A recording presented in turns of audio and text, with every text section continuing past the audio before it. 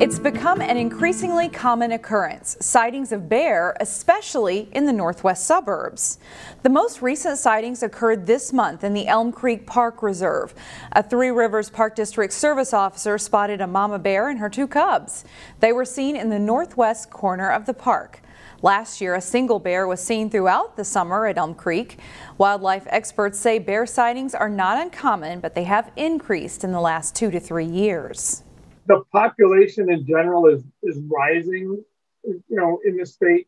There's not a huge increase, but also bears are becoming more comfortable visiting the Twin Cities. So they're more acclimated to humans, and so they're not as afraid. I also think that people are not harassing the bears as much.